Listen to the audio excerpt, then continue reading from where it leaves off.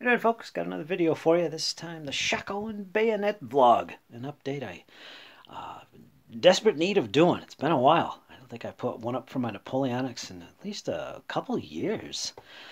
That's mainly due to the fact that I've taken a break from Napoleonics as I focus on some other things in life, not just in the hobby. But here we are, finally at last. Of course, this is my favorite set of rules currently, and I think that'll remain the case for some time. If you haven't seen it, I posted a video on this particular set of rules, General de Brigade, earlier, I think it was last week actually. I'll put a link to that in the description so you could check it out. Give you a flip-through review of sorts, a little discussion on it, my take on these rules. So I won't go into too much detail here with that. But this is my main set of rules, and I'll continue to be doing that, and I hope next year, hopefully, I'll be putting on some games for you to watch and enjoy. Depends on how I get along with my next project, which I will get into in a moment. Of course, other rules is General d'Armée. This also, by the same author, incidentally, is another favorite of mine. I enjoy some of the unique mechanics this game offers, and also I did plenty of videos for this, and you can watch a demonstration game I put on of this, showing a couple turns of Russian versus French action. But yeah, this is another one of my favorites, and it's basically the same level of command, really, although this would let you play with bigger units, more units on the table. But what I like about this the most is just the uniqueness of the gameplay. It's very fun, very entertaining game. So this as well is right up there, but of course General de Brigade is still my all-time favorite. So I anticipate putting on more battles with these rules. Now, that said, one of the great things about Napoleonics is an abundance of quality rules. And it's been an absolute joy since I got into Napoleonics, exploring all the different options of rules that are out there. And there is one set of rules, and I'm going to show that here, that I've never done anything for. And I'm not sure if this was a letdown or not. It's a very unique set of rules. This was originally produced by Avalon Hill back in the day, I think in the 90s. This, of course, is the 4th edition, published by the authors themselves at this point. I'm not sure who publishes it. But I did give this a shot. There's the original authors. Classic Miniatures Games. But, of course, Partisan Press over in the UK.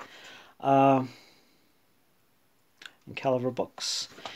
I did give this somewhat of a test. I played it, and there were certain elements I didn't like. I didn't catch with me. Basically, the way close combats were done and how shooting between battalions of troops was handled. It was kind of odd and unusual to me. But you know what? I haven't really given it a chance. And being the classic that this game is, or so it's said, I'm probably going to give this another chance, another shot in the future. So I have yet to do an actual review of this game, so it would only be fair to do that. It's not a cheap book, but yeah. So I am going to do that. And I also have, let me grab it, this set of rules as well, Over the Hills, Napoleonic Wargaming. See, I think you can see right away there's just a lot of rules for Napoleonics to explore. I have not checked these out yet. And I know there's quite a fan base for this. And I think there's a lot of similarity when it comes to comparing it to something like General d'Armée or General de Brigade. Some people love this. I've never actually played this. I read it just a little bit, and I do want to actually test this out as well. So, as you can see, folks, I think the point I'm trying to make is there's still rules I want to explore with you guys. And, of course, I'll make videos on these. But to date, and so far, General de Brigade is my all-time favorite, and I don't think that's going to change. But as is the case with my Ancients wargaming hobby and my World War II wargaming hobby, there's such an abundance of quality rules that there's room on my shelf for all these sets, for the occasional change of pace, if you will. So I think that's where probably these sets of rules will fall, uh, right alongside the Blucher game system. But yeah, so expect some content on these sets of rules in the future. Next year, maybe. We shall see. But yeah, that's part of the hobby, right? Exploring things. So rules-wise, that's where I set. And again, folks, check out my video on this, as well as this. And I'll post some links in the description, as usual. I should talk a little bit about my actual miniatures and where I set regarding that. Many of you know I've been a big fan of 10mm scale war games, and especially for Napoleonics. And getting that realistic look is not difficult in this scale. And however, that said, I'm kind of moving on. Well, I'm definitely moving on at this point to the much bigger fellows. As you can see here, let me zoom in instead of bringing it up to the camera where there's not as much light. In fact, let me bring over some light.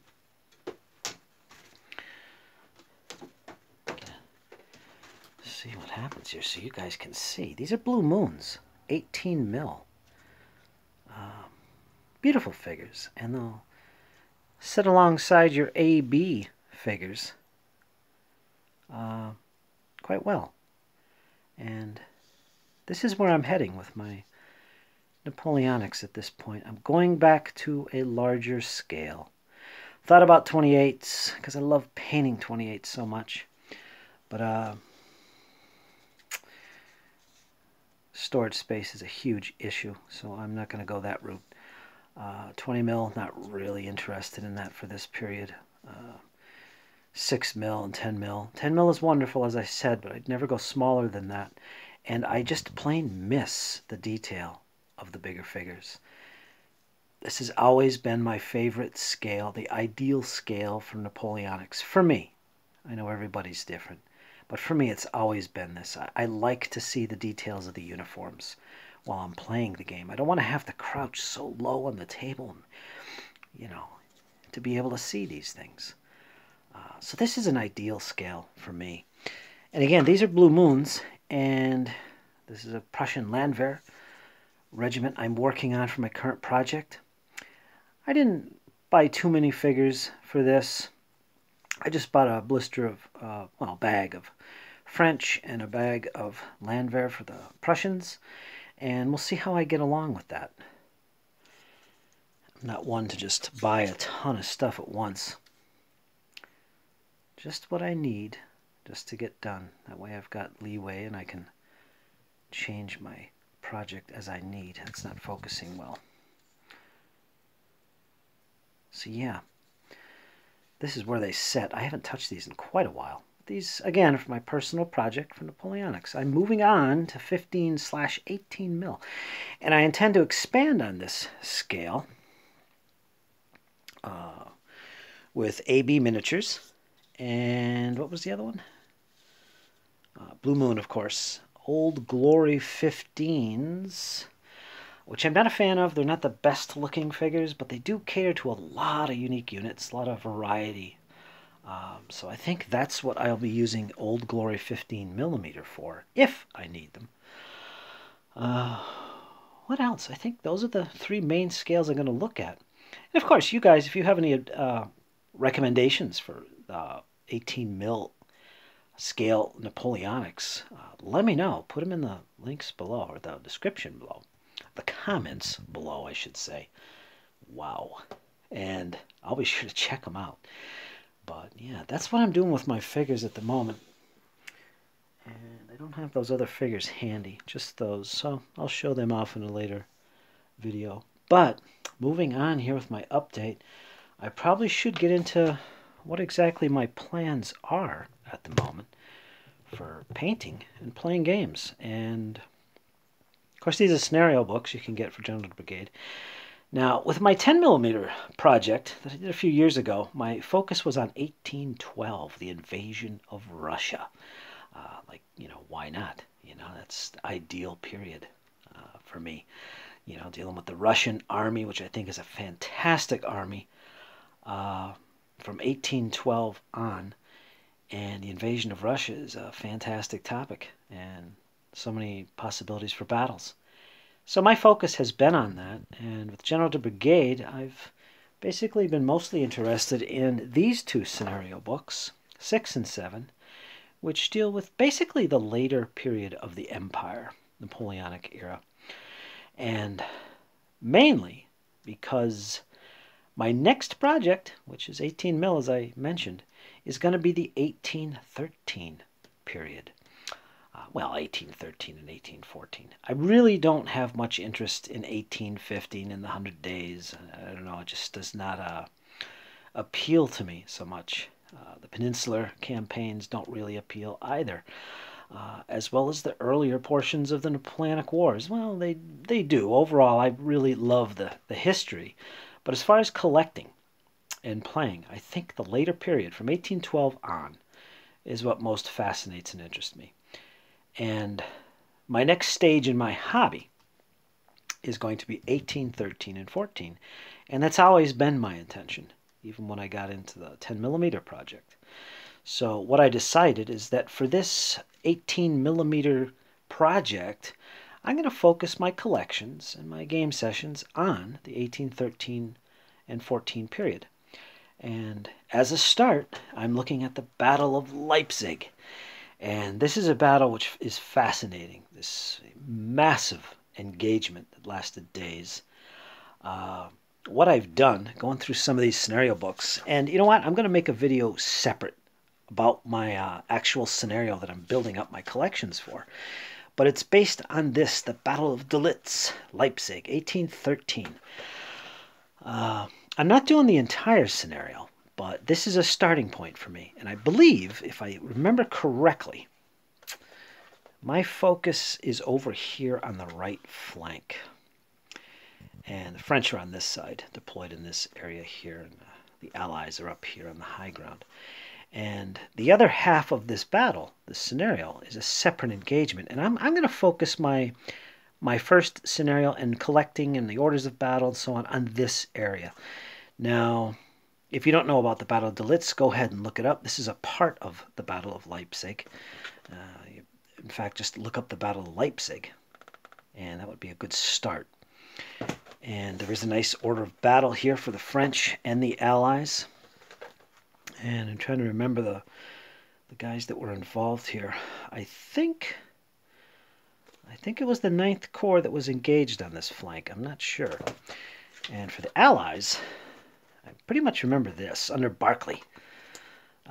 This was the order of battle, the guys that had the high ground. I could be wrong, but I think this is the force that was deployed on that high ground. And it's a nice mix of Prussians, as you can see here, and as well as some Russians. We got some Cossacks in here. So, Little Russia Cuirassier.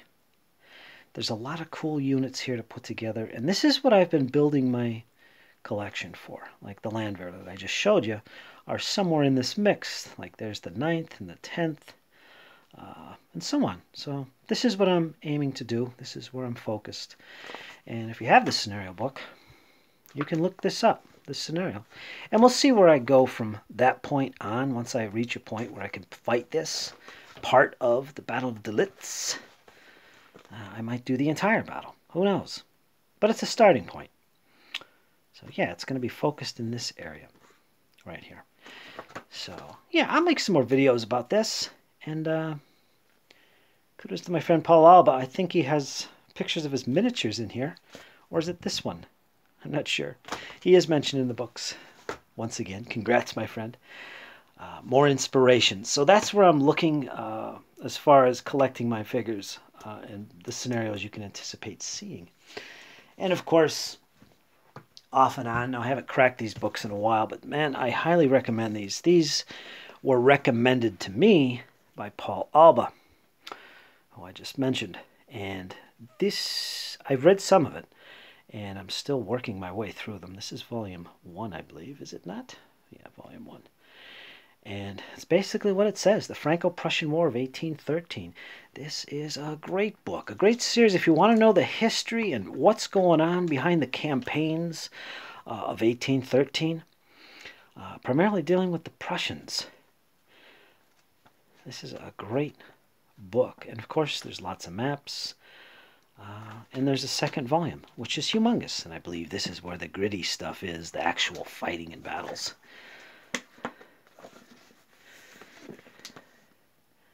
Just look at that goodness. Books like this can help you not only get the right feel for what you're doing, but generate some interesting scenarios in their own right, as well as maybe a campaign system. So yeah, there you go, folks. That's pretty much what I'm up to, and what you can expect. Now, the thing is, I've got my Ancients hobby, got my World War II hobby, and I've got my Napoleonics hobby, as far as miniatures gaming is concerned. And currently, I'm working on my Ancients project. And World War II and Napoleonics, I don't know exactly where they're going to fit into my scheduling. But I can say that next year, hopefully early to mid next year, I should be digging deep into this. I'm probably going to be collecting miniatures for this, building up my projects of unpainted figures, basically. And sometime next year, I'm going to start getting into this wholeheartedly and painting up stuff and getting this project well underway. So hopefully by the end of next year, this time next year, you know, I'll have something to really put on. I might have this project done. Who knows? But that's where it sets. Like I said, my main focus is on Ancients currently, and that'll run up to the end of this year.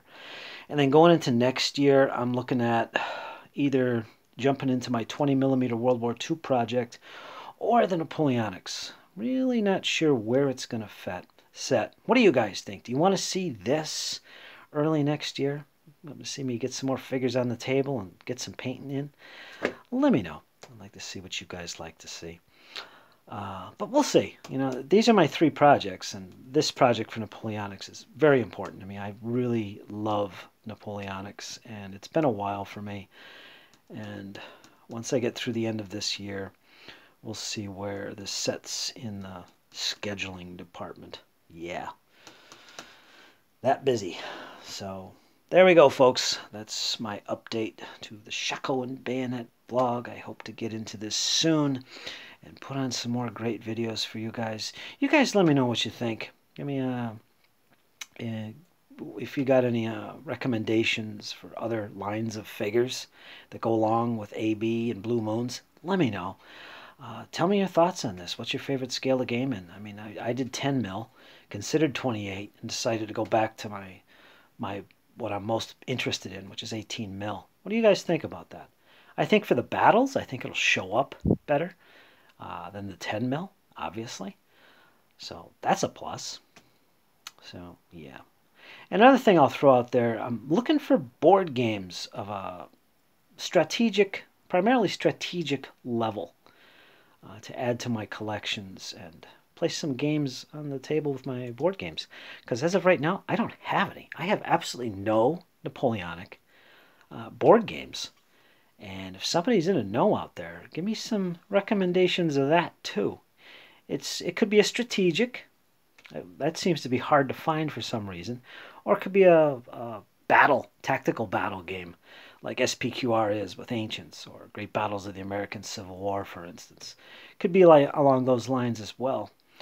I'm curious what's out there and what I would be interested in. Because like I said, board gaming to me, it's not only fun because it's a game in its own right, and I love my board games because of the solo aspects to it, being able to do that, but it also generates scenarios for my miniatures gaming. Maybe even mini campaigns, you know. So I just haven't been able to find any, and it's unfortunate. When I do find them, they usually deal with a period I'm not as interested in, like the 100 Days, for instance. So, yeah. And also, I'm not a big fan of blocks, as some of you might know. So the block games are kind of out of the question, and you guys probably know what I'm talking about when I say blocks, because there is few games on Napoleonics that use blocks. So, yeah. All right, folks, this is running on and on here. This is my update to the Shako Bayonet vlog, what I'm doing, what to expect. You'll probably see more videos in my vlog updating things as regarding my scenario and anything I've collected on the way. And if I do get some painting in before next year even, I'm going to share that with you guys on here as well. And I'll update you on the timeline when I'm going to get into this in earnest and when you can expect some goodness, some battles. I can't wait, actually. Beautiful figures. Okay, folks, you take care. I'll be back soon, I am sure, with another update. Hang in there, folks. It's only going to get better. You know it. Take care.